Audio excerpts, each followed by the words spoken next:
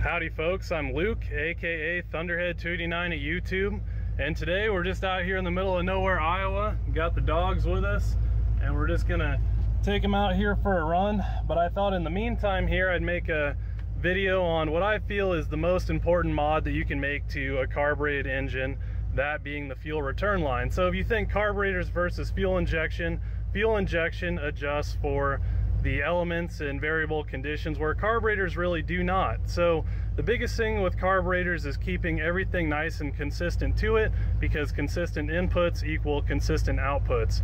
So in the case of a carburetor, fuel temp and air temp are pretty important to keep the same, because overall that affects fuel and air density, and then changes in density will directly reflect on your air fuel ratio here. So really, some of the issues that you probably encounter with carburetors that really frustrate folks is, you know, one day, like when it's cool out today, it's 78 degrees, it'll run great.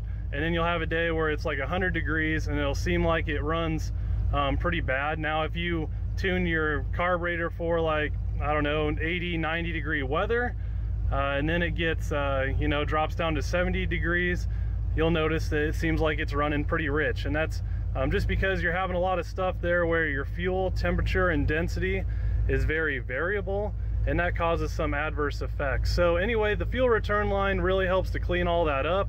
We can sit here and idle all day, and as long as you have a good radiator and your temp isn't running away on you, your air fuel ratio will stay, you know, pretty much the same. So our test mule today is our old kind of daily driver style 74 F100. It's a budget build. I've had it since high school.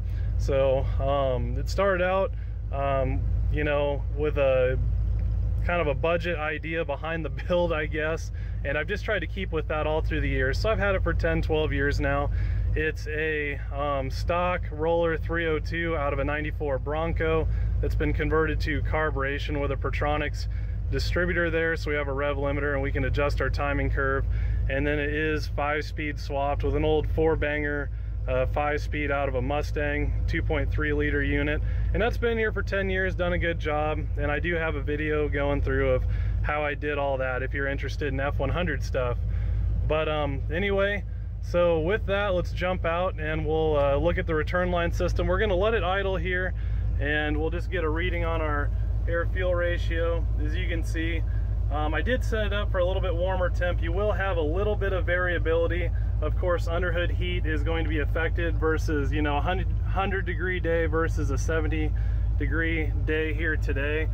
But anyway, we'll just let it idle. We do have one thing about the air fuel ratio gauge is with ethanol, if you're not reading in lambda, it's a little bit different.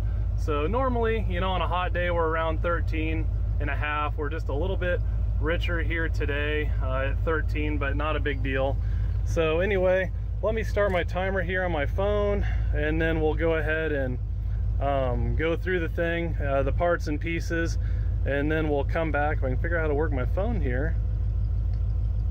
All right, and then we'll come back and check, and everything should be the same. And then I actually under the hood there, I do have a little shutoff valve so we can turn it into a deadhead system and we can watch our air fuel ratio just run away on us. So again, let's jump out there and then have a look at how we have it set up. All right, so here's the old F100 here, and my good buddy's in the back just itching to get out. But anyway, again, nothing special. This is just a driver truck. It's got a 500 CFM carburetor, again, stock engine. It's just designed to, you know, more or less get good fuel economy and have good low-end torque, and it definitely does that with the 5-speed. But nothing too crazy here. So some of the important pieces to the fuel return line system is you definitely have to have an electric pump, a mechanical pump. The gallon per hour rating on that is variable based on your RPM. Obviously, more RPM, the more that pump is pumping. So an electric pump, we keep a nice consistent flow and we're bypassing fuel. So normally on a deadhead system, at idle, this fuel would just be sitting here and getting real hot, but with our return system, the fuel's coming up, going through the carburetor, and then going through our regulator, and then returning back to the tank. So nothing too special there. You definitely want to have a return regulator, and I did make a little fabricated mount back here, and I have some extras. It's kind of a prototype. It wouldn't work for a Chevrolet, but for a Ford it's all right. Should accommodate Holley and Edelbrock designs, but that's real nice where you can hang the regulator right off the back of the carburetor, and it's a nice and consolidated design there. So if you're interested in those, and I will put all the links to everything here that I used in this video below, so if you wanted to replicate it, you could. Those are a Thunderhead 289 special piece, but I do have some, and I could make more if that interests anybody. So anyway, of course, we're running back to the tank. Nothing special. Now on the F100 specifically, it had a whatever it is, a charcoal canister, so it actually had a line from the gas tank, and all I did was cut it down back a ways here and then convert it to a barb fitting. And then I was actually trying to get this truck ready for power tour. I didn't get my 65 Galaxy ready, so I kind of ram jammed, and that's what accounts for all the rubber line, which I would recommend against running in rubber line, but a lot of people do it and they get away with it just fine. I intend to change this one, but anyway, that rear mount, I switched it over to a 3/8 line and ran all the way up. So it's a pretty small amount that's just 5/16, and it does pretty good. Now on other vehicles, what you can do is there's actually a little cut in for the filler neck that you can put in and then return that way. So I'll drop the link to that. It's some Moroso part. I can't remember what the part number is offhand, but that's a pretty clean unit also. All right, so now we've been idling for a little while.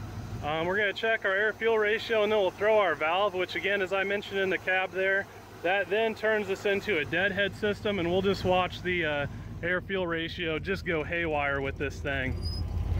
So we're still doing pretty good, just under 13, and we've been idling here about 5 minutes, so about 6 minutes or so. So let's stop this and reset it, and then what I'm going to do is we'll throw our valve out here, make sure I don't get my hand cut off in the fan. All right, so now with that flip there, it's effectively a deadhead system. So now we're going to start our timer, and I'll get out and run the dogs here and let them out and all that. Go on. Hey, sit, stay.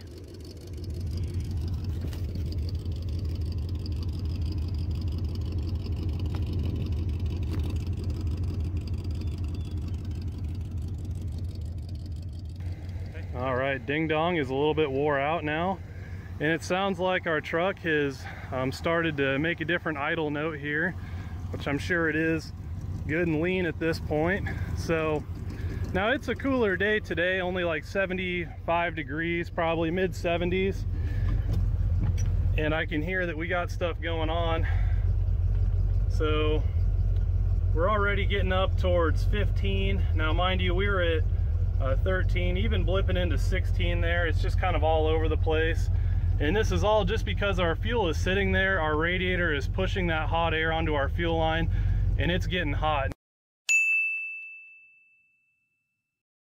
Now if you actually had a hot day like 90 degrees or so, these effects would be drastically accentuated, but as we see here, just about 9 minutes and it's just idling all sorts of bad. So you can imagine that, you know, if you set your carburetor up on a cool day and then you know, then all of a sudden it was a 90-degree day, it would run completely different. Now your idle settings play in all throughout the curve. They're compounding onto the circuits of the carburetor, so you would be a lot leaner all throughout the curve because of this. So, and like I said, this is a cool day, so this isn't even, you know, even a great reflection. As you can see there, 75 degrees.